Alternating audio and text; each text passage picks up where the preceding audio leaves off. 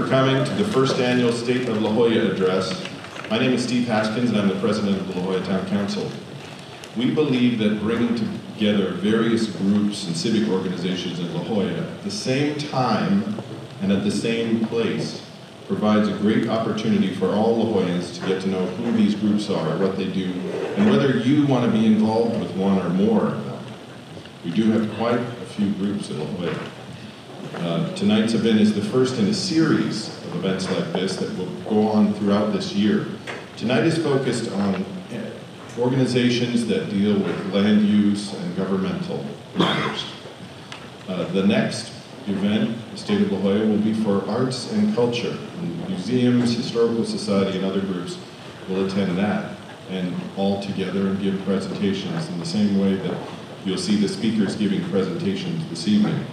We'll also have one for clubs and charitable organizations like the Women's Club, Lions, and Kiwanis. And there will also be one for churches and religious organizations later on in the year.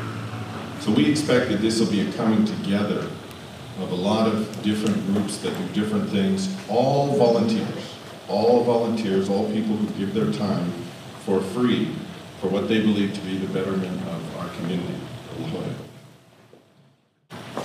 Our next speaker is filling in for the president of La Jolla Parks and Recreation, Doug Fitzgerald, who could not be here tonight. Cindy Greatrex is a legend in La Jolla due to the number of organizations she volunteers with. In fact, if she received a medal for every organization that she serves with, she would look like a 4-star general. So I'd like you to welcome my friend, Cindy Greatrex. Hello everyone, chairs of other groups, thank you so much for being here tonight. President Haskins, thank you very much for that opening and for doing this. This is wonderful, and we all thank you. I am here tonight to proxy for Douglas Fitzgerald. He is the CEO of La Jolla Parks and Rec Incorporated, which is a 501c3 whose predominant goal is running this rec center, its staff, its programs, the facility, all the grounds, everything that you see.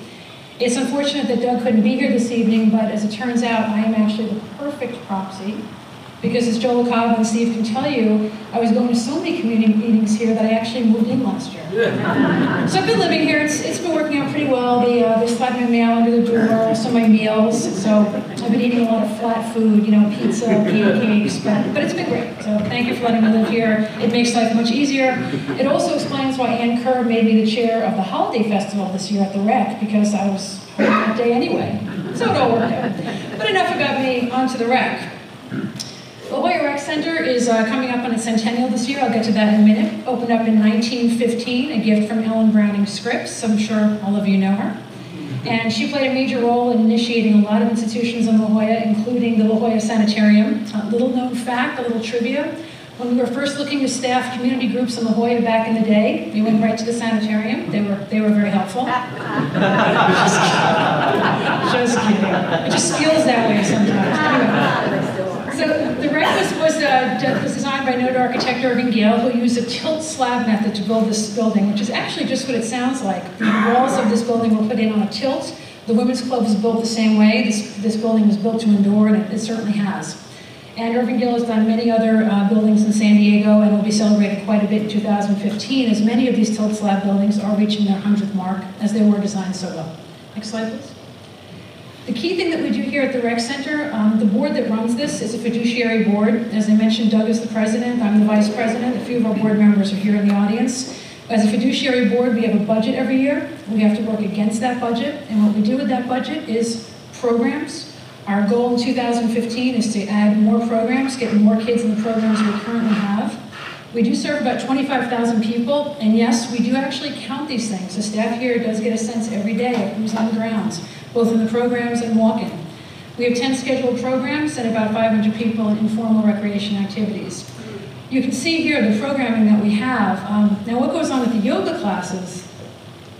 That's an actual question. What does go on with the classes? Because I have no idea. There's someone, I'm sure there's, and then we've got Tai Chi, a lot of youth sports, and we have a great, fantastic staff here that does the maintenance of the center and also the maintenance of the grounds. We do a lot of special events, and everyone in this room can partake in one of these events. There's something from ages 5 to 65 and beyond We've got the pancake breakfast with Kiwanis. We've got Cinco de Mayo, the egg hunt, Halloween, breakfast with Santa, the Easter egg hunt. I mean, there's so much to do. If you guys are not using this building and these facilities, you really should. It's fantastic. And you could spend more time with me, you know? So it's really a win-win. Next slide, please. I did put together 2 slides of statistics for you. It's really fine print because there is so much going on at this building, but I did give you guys some stats on spring programs, spring events, our famous summer camps, summer programs, and summer events on this slide. You'll note in the summer camp section about mid-slide that we did do a mad science camp last year and this year. It's a growing program, but it's something that's really great because when you look at the STEM opportunities in this country, science, technology, engineering, math, man, we got to get these kids started early. The earlier the better. So that's just what Mad Science Camp is. The board came up with the idea of saying, instead of just having the kids run around and play as they normally do, let's get them in here and teach them something. So we had 20 kids this year, which is not bad. We're expecting more for 2015. And again, these are just a mention of some of our events, both in spring and summer. And next slide, please. More of same in fall and winter. Our fall programs, events, again, Halloween, a big one. We had over 700 people here on the grounds. Winter programs and winter events. Our over 50 dances, as I mentioned earlier, are always a big hit. And Lunch with Santa. Can't go on. Next slide, please. So this year, we decided to bring back flag football to La Jolla. It's been a while. We haven't had a flag football team in La Jolla in a long time.